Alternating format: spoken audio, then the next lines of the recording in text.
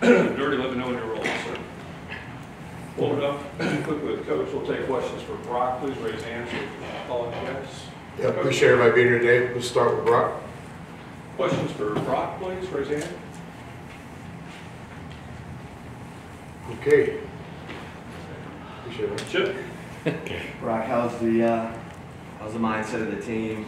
How's everything going? Mindset of the team is good right now. We know that you're not going to go undefeated in college basketball season, and we're learning from the process. Brian. Brock, after watching the film, especially the last 2 games, how would you grade y'all's aggressiveness? It's something that we need to work on. Aggressiveness is a big part of our team, and when we're the most aggressive team, we win games. So how does that manifest itself? Practice, doing it every day. The way you practice is the way you're going to play. The coach has done a good job of making us aggressive in practice, and it will carry over. Nick and Brian. Brock, obviously you're a guy that prides himself on playing aggressive, and you coach after the game saying, Oklahoma State was the more aggressive team. What does that mean to hear that? And why does it seem like the aggression maybe ebbs and flows for you guys, where sometimes you're really in it, and other times it's maybe a little lower than it should be? It's just working on putting the team together and finding the level of aggressiveness we need, and it's just a process that we're working on finding. Bob in the back. Brock, the first half of both games this week, I don't think you shot a free throw. What does that kind of tell you about the way y'all are coming out? Is there something there, or is that just? Our lack of free throws is another sign of our aggressiveness. We need to get into the paint and make the refs call fouls. Just aggressiveness is throughout our entire game right now. John, what about the excitement of playing Oklahoma? Rivalry. How excited are you to see them and have a chance to beat them? This rivalry is one of the biggest in college sports, and it's always a lot of fun to play the Oklahoma Sooners. They have a great program, great school, and a great new coach. John in front. You mentioned learning from the process a couple of times. What are you learning from the process so far? That we need to be more aggressive. That's all you learned from it? That's the main thing. Aggressiveness. When we're the most aggressive team, we play well and we win. So finding that balance is what we need to learn from. Nick in front. Marcus, after his first 2 games in Big 12 play, where 20 points, 19 points, looked like he kind of found his rhythm a little bit. What do you think was giving him issues in the last game to finish 1 of 6 shooting? We weren't aggressive. There's a common theme here. We didn't get to the paint. We didn't assert our will on the game. Jim and Carlo. I was just going to say, define what you're talking about being more aggressive. It's got to go beyond just dribbling, trying to drive to the basketball. In the totality, what do you mean by being more aggressive? In the totality of it, it means getting fouled, making them play bad, making steals, getting rebounds, being physical, knocking people down on rebounds, just asserting our will on the game, playing at our own pace, getting good team shots, having a good culture within the team. It's all aggressive, and that will go into winning. So why do you think it's been lacking?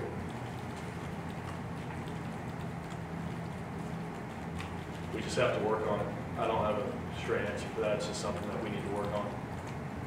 Brian, one last one in the front. Brock, can you get the new Texas coach to do what the old Texas coach did? Go out and face the students and yell out, "OU sucks." Would that ever happen? Would he do that on video?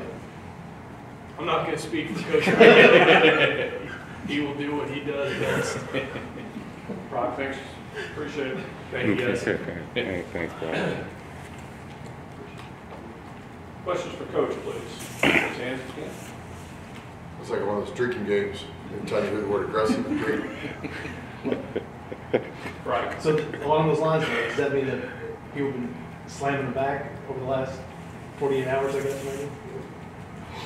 No, I understand. I kind of set the stage by saying that the other day. You guys were running with it, but you got no problem. Let's see, if you think about our first Big 12 game, I would think that we were the more aggressive team against West Virginia. I don't remember the ins and outs of that game, but I remember being the most aggressive team, no doubt about it, right? Let's think about the Kansas State game the other day. I would say that we were the more aggressive team in the second half. Gonzaga, I would say we were the more aggressive team in the second half. Seton Hall, I was a heavyweight battle, but 1 for 14 from the three-point line didn't help us in that one. So the point is, that's basketball. Victory's going to favor the more aggressive team, always has, always will. What happens when you get two teams that are going at it? Well, you get a great college game. And in those games, victory's going to favor the team with the fewest mistakes. And man, is it tough as a player to be aggressive, to not make mistakes? Yeah, it's tough, and that's what a pro is. And in the Big 12, you got to have some pros to win. So yeah, it's that fine line between being aggressive and not making a lot of mistakes. That's what these games are. This is game 4 for us in this 18-round battle with a great Tennessee opportunity game right there in the middle, I think. So we just got to continue getting better. I think these numbers may not be dead on, but I think as of yesterday, they're close to this. I think you're the 3rd slowest tempo in the country, but your offensive and defensive efficiency are like 11th and 35th. Is there a balance in there somewhere, and is there a concern that if you need to speed up, it's going to be tougher too because you play this slow? Same if you're a fast tempo team, can you slow it down? If you're slow, can you speed it up? Is there a concern in your mind on that? There's always concerns in coaching. You wake up every day wishing you had some more time or wishing you might have done something a little different. That's coaching. And so concerns, yeah, heck yeah. Finally, a coach who doesn't have concerns, you know, he's already retired or he's coaching in a league where he has the best players. They just win every game. So concerns, absolutely. And I think with you know, with tempo, it's whatever way you look at it. It's statistical things. You know, in some ways we have one of the most efficient defenses in the country. In other ways, we still aren't manufacturing enough offense out of it. And there's ways to look at it. Same thing with the offense. You know, I think shooting percentages have been on point. Each game's a different kind of identity. Last game, guys, I mean, in the first half against Oklahoma State, we shoot 50 from the field, we shoot 40 from 3. What's the problem? Too many turnovers. We're not getting shots on goal. We actually got the same amount of shot attempts in our last opponent. Just turned the ball over too much. So it's just different ways to look at it. You know, do I think we need to be more aggressive? Absolutely. I thought Brock did a great job today explaining that to you guys. You know, we need to push the ball. We need to get shots in the open court. We need to manufacture second chance opportunities. You know, last game again, 7 offensive rebounds. That's not enough on a night too where the shots aren't going down like normal. So just a lot of things go with it. But I think it's safe to say, and it's no secret, we want to play more aggressive on offense, no doubt about it. Keenan in the back, please. Hey, Coach, do you have a specific number of free throws that you're trying to get to per game, or does it just kind of depend on the way the game is being played? Yeah, I think we talked about this one the other day too. You know, one thing we've always tried to do is make more free throws than the other team shoots. Normally, if you can get that done, you're getting things done in terms of like the balance on offense. Each team's different though. Like, you know, Courtney Ramey's shooting open shots and Jones is shooting open shots, and you know, you have some halves. You know, I watched Baylor the other day, and they had a game where they didn't get the free throw line much, but they're playing the game the right way. So, you know, a lot of it just comes down to paint touch offense is another way to really look at it. You know, if you get into the paint and maybe not get into the free throw line, but you got that inside out game going, that's good offense. But yeah, we've got to figure out a way to get to the free throw line, no doubt about it. We got to get fouled without the ball too. You know, the cutting, the moving, it's just got to get better. Guys are working extremely hard on it, and you know, we're optimistic that we'll be the team we all want to be sooner than later. Chip in front.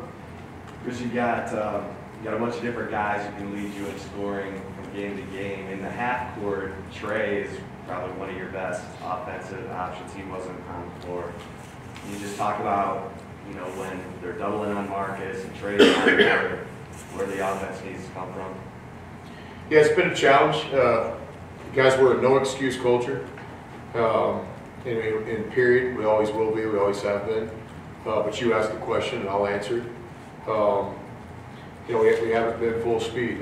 The first Big 12 game we played without Febris, a guy that does a lot for us, maybe more than the outside eye understands. The second game, I think we're out without Jones, basically a starter. You know, I've said before, we have 6 or 7 starters on this team. The last game, you know, against the team that really has 4 bigs, Mike and those guys do, it's the identity of their team.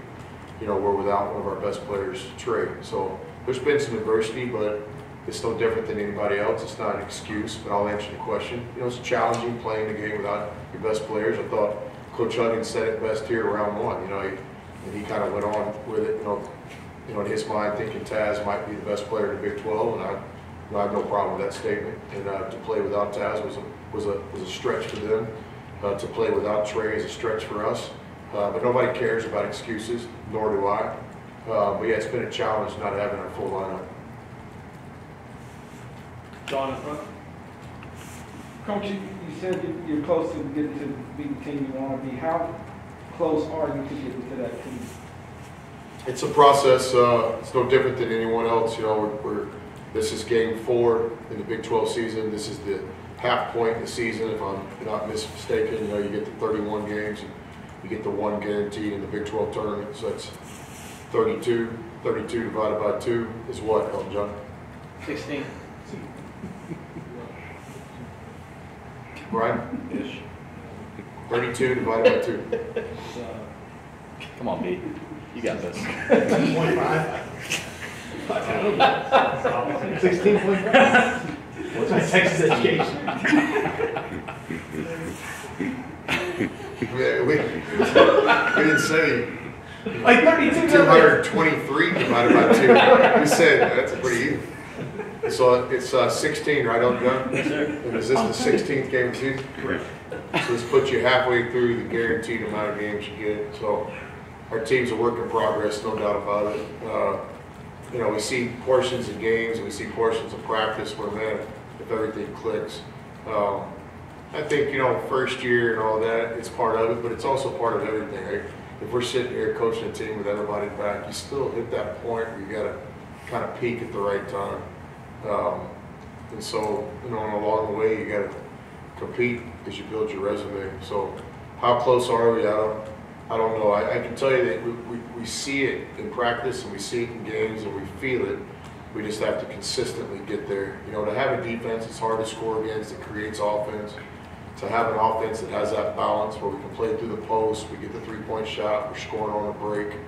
To have that aggressiveness, to see that balance where you get 4 or 5 guys in double figures, to see that balance defensively where you got guys making plays, to see that bench show up when you need it most. You know, I think we all kind of understand what we're looking for. It's just a work in progress to get there. Bob in the back. As of 1:30 Monday, are you back to healthy, or is Trey still out? What's your timeline on it? Yeah, Trey is still out. He's going through the protocols. There's just a lot that goes into this. It's not one of these deals where they tell you, hey, he's going to play next game. So I think he's still going through the protocol, I guess is the accurate way to say it. Also not trying to hide anything from you guys do. Our stance will always be, if he plays, he plays. If he's questionable, he's questionable. So with Trey, I think he's going through the protocol. Jeff, far right. Chris, with offensive rebounding, is there a plus minus you want to be at during the game? Is there a number you feel like you need to hit? The opponents are just kind of one of those eye test deals that get you figure out what you bring out there? Yeah, there's some things you look at. You know, you tell the guys, say, let's go down there and let's make half our shots. And then on the half that we don't make, you know, let's go try to get half of those. If you've got a dominating offensive rebounding team, or some years, let's try to get a third of those. But you got to get a certain percentage of the misses. And from time to time, it's a 50-50 ball where the college stat sheet won't show you an offensive rebound. Can we tip it out? We call it a Pender's tip. Can we tip the ball out and go get it? It's like it becomes a 50-50 ball. But to me, in an NBA mindset, it's an offensive rebound. But yeah, there's a certain amount, and it's from team to team. Like, you're playing against a team that their identity is their fast break, maybe we send an extra guy back, and maybe transition defense and eliminating easy baskets is more important to the game plan on that night than offensive rebounding. And then sometimes you're just really, really good, and you impose your will on anybody. It doesn't matter who we play. You know, we got James Thomas, was that his name? You know, we're going to let James go get 5-6 offensive rebounds no matter who he's playing. So to me, it's a fine line between your commitment to get back on defense and your commitment to crash the boards. And then in different times of the game, you know, we're down 8 or 6 minutes left in the game. You know, you got to throw punches. So the punch there might be to send more rebounders. When you throw punches, you leave yourself open to get punched. That might be the leak out break that you see. That doesn't happen a lot. What just happened? We were sending an extra guy to the glass. Brian? What did I ask you about? It seems like to me Timmy had a good week. Devin also had some really good plays Saturday. What are some of the things out of the last week that you really liked? Yeah, positives. You know, last week they all bleed together, but the Kansas State game was a game you'll remember. You know, traveling on the day of the game, you're playing against what appears to be an undermanned team, but those teams always rally. And how many times do you see it in sports, right? The backup quarterback comes in, they win the game. The best receiver's out, but then here comes another guy. You see it a lot, you know. Guy goes from the practice squad, and 2 months later he's a franchise quarterback. And that's, you know, everybody on a Big 12 roster can play. You know, you got 13 scholarship players, so maybe 11, 12, 13 haven't been playing. They're really good players. They're running their own race. So I think the Kansas State game, our guys played really well, especially in the second half. And so I think some good Timmy with the offensive rebounds. Devin, I agree, Brian, impacting the game. I think the other night, you know, at Oklahoma State, I thought Devin's 2 baskets, Brock's corner 3. You know, we're continuing to develop the bench. That's a process. I think if we can get those guys playing as well as they can play, it'll just make our team better. But there's always positives, even when the scoreboard doesn't say it, even when the mood of the program. I mean, there's always positives. I think that's what championship teams do. You know, you can get better after victories, not just defeats, and you can continue to build when things don't go your way. It's a long season. It's a fight. You can't get too high or too low. Nick and front, please. Yeah, Chris, Dylan had 10 shots the other day. Looked like he's kind of hunting for a shot more actively out there. Is he starting to kind of get a feel for, you know, when he needs to take shots and kind of when he needs to draw people in and kick it out a little bit more? Yeah, I think so. Another unique thing with our season, right? It's not an excuse, but it's the reality. One of our best players doesn't have an off season. He doesn't practice in the fall. He doesn't get the benefit of the non-conference games. We put him out there on a limited minute basis, and so now he's kind of in the fire. And then with Trey being out right now, I mean, we're asking a lot of Dylan, but I thought the 10 shots were good to see. He's not a 3 for 10 guy, you know, he's a 6 for 10 guy. That's just basketball. You know, I thought his 2 plays around the basket need to be flush dunks. Give Oklahoma State credit. Those 2 really good shot blocks in big moments. So if he dunks those balls, it's probably a different outcome if he dunks those 2 balls. So, but yeah, I like Dylan. What he's trying to do is very difficult to do when you don't have an off season and you don't have practice, and all of a sudden you're playing. I've had some special players do this before, and it takes a lot. It takes a smart guy to be able to literally join a team halfway through the battle and play at his best. You know, that's what we need Dylan to do. We really don't have a backup plan. Time for 2 lessons. Bob in the back, please. What's the biggest challenge defensively, or a couple of the challenges defensively facing this Oklahoma team for you guys? Yeah, so this is a Porter Moser team. Porter's teams are always really, really tough. And I think when you think of toughness, hopefully you think of our teams. Hopefully you think of, teams, you think of Baylor's defense right now and Texas Tech's defense. You think of these things, Coach Huggins' aggressiveness. Everybody has an identity. Porter's teams always start with toughness. And it's a real toughness too. It's not a fake toughness. They're tough, they're disciplined, they're hard to score against. And on offense, they have a toughness too. They don't take bad shots. I think what the world saw recently with Illinois, Chicago, is that right? We've known for a long time. You know, I followed him at Little Rock, one coach in between us, and have watched his teams all along the way. And so Porter's teams have a toughness about them that's real. I think this Oklahoma team is really good. Their returning players have gotten better. And then they did a great job recruiting. The Groves brothers are special players. Big guys. He's an all-conference player. He's an NBA player, in my opinion. So they've got an identity. They've got really good players. It'll be a great challenge for our team. John in front. Well, I was going to ask about OU, but Coach, players and coaches always that are here always say when Texas faces a team, they're going to get, they know they're giving that team's best shot. How do you get your team to think that way about the other team? How do we get our team to understand that we're going to get their best shot? No, that you're going to give them your best shot, because y'all always talk about we're going to get, we're going to get a team's best shot. How do you get your team to say we're giving this team our best? Yeah, if you're not willing to give your best shot, then you shouldn't be at Texas. We're recruiting the wrong guys or coaching the wrong guys, if that's true. Right? I understand the question. You know, now you start talking about motivating players and stuff like that. And if that's the case here, then we got the wrong guy. So, you know, I think our guys understand. We came together to compete for the whole thing. We didn't come together to make a tournament. We came together to win the tournament. We understand how tough that is. We got a confidence about us, but we have zero arrogance about us. So we understand. I think you guys understand that. I was very well that the Incarnate Word could have come in here and beat us. It happens in college basketball, and I'm very aware of what Oklahoma's going to try to instill on us tomorrow.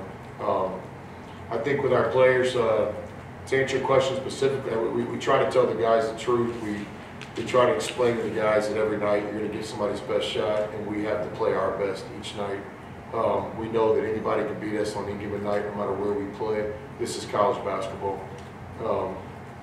I think going into that first Big 12 game, we had explained to the guys that Ole Miss had lost a game right after Christmas. Alabama had lost a game, I think, right after Christmas. Like, we show the guys examples. We show the guys what happens in the world of sports, not just basketball. We explain to guys that we have to play our best game. Last one, Chip Harris. Chris, who's the guy when you bring him in off the bench, you feel like, okay, he can kind of get us going, whether it's energy or offense, or Christian Bishop, when the guys shooting 60% from the field, you got Jace. What's going through your mind when you see the team maybe get off to a sluggish start? Who do you need to go get? Yeah, I think every player has a role. Every player has an identity. There's some things that you've got to get out of each guy to play your best. Kind of piggyback on the last question, to play your best and to win these battles. I think one thing that I've always believed in is I think every player needs to be an energy guy. Every player needs to be a tough guy. Like I told the guys this morning, like, it's not just Brock's job to come in and make these physical plays. It's your job too, Marcus. And it's not just, Avery's job to come in and play defense. It's your job too, Ramey. And I think when you start getting players to understand that everybody has some non-negotiables, you better represent Texas. You better play hard. You better compete. You can't take plays off. I think when everybody understands those things, now when you start getting into roles, no doubt about it, we need Jace Peppers to make open shots. We need CB to get his hands on loose balls. We need Brock to impose his physicalness in a game. But I think the big thing with that is that hopefully that every player we put in the game can go in there and impact the game and change the game. And I think that's where we are with a lot of our veteran players too, trying to get them to see themselves, as different kinds of guys. And ultimately, that's how a lot of these guys get to the NBA, right? Like, most players don't go to the NBA as a first-round franchise pick. They go to the NBA thinking, these are the things we can do. You see it all the time. And we talked to the guys this week about Royal Ivy and the things he did, not only at Texas, but also what he did to become a second, third, fourth contract pro. So hopefully everybody we put in the game can impact the game with aggressiveness and with heart in the Texas fight and these things. And I think that's something we are working on right now. We need our best players to view themselves as our toughest guys too, not just, Avery Benson, if that makes sense. Thanks all. Appreciate your time. Appreciate it. Thanks. See you guys. Thank you, Chris.